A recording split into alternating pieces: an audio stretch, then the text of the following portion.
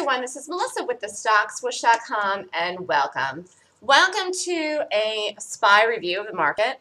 Thought I would do this today. It's Monday morning. Just getting ready to get going here this morning. Market did not make it over the high on Friday, and I actually thought that we would, but we definitely are going to get over this area. I thought that we might gap over it today. Actually, after we did this topping tail, I thought to myself, we're going to have to gap over the area now to make it. Although then we showed so much strength the next day after this, which was the Thursday after the FOMC minutes came out. I thought we might get over it here Friday. Now, we didn't. But we are definitely, without a shadow of a doubt, 100% conviction, going to get over this area and make new highs. So when is the question? In an ideal world, we actually gap over it. And we actually could still do that today, although low odds here because it's a Monday.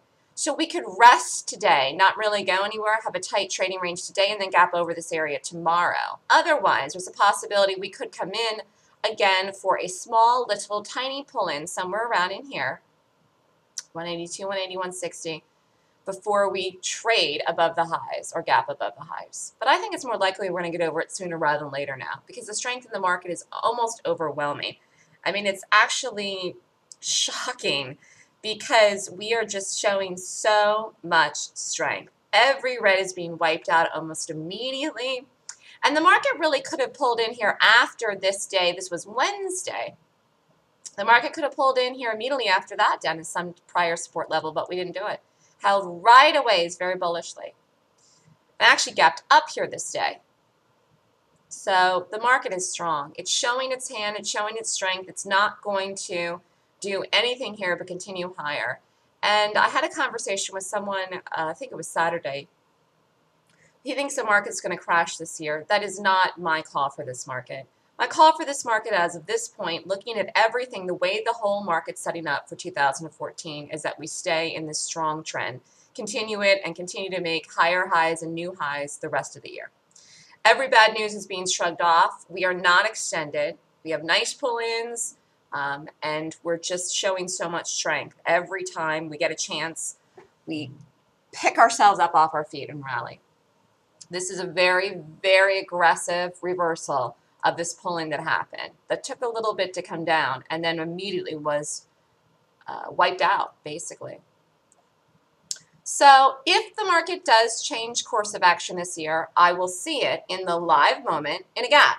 That's the beautiful thing about being a day trader, which is what I am, and also reading gaps, because every morning when I get up, I read the market gap. Now, I'm not trading the market every day. I'm trading stocks, individual companies every day. But I do read the market gaps and the ETFs every day, even though I don't trade those. Actually, sometimes I do, but it's very rare.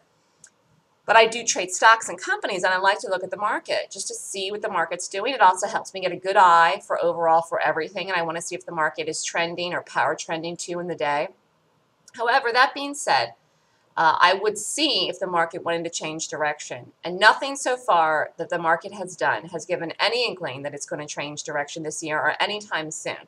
I would see it if it happened. If the market ever happens to change directional bias, I will see it in a live moment. I'll see it the exact moment it happens on a gap when I get up one morning. But as of right now, that's not setting up at all. And as of right now, the continuation and the follow-through of the bullish trend in the market is set. It's set in stone. And I believe that the next gap up, if we actually do gap, if we actually gap over this high, it will be an entry to go long that I believe could hold for the remainder of the calendar year. Now, I don't know if we're going to gap over the high. Or we'll just trade over it. If we gap over 185 cleanly, prettily, beautifully, I believe that gap will hold for the whole calendar year. It'll be actually an entry to go core long in the market. Similar to this gap here, back from October that's holding, and similar to the gap back from January 2013. Find him. Because if you went long this first trading day of 2013 in the market on January 7th, you were long the whole year. Now, it's not January, but it doesn't matter. It's still very, very, very early in the year for the market to be setting up like this. So if the market gaps over 185, I think it could be a gap that actually holds for the whole year. We'll have to see. We'll have to see if it sets up that way.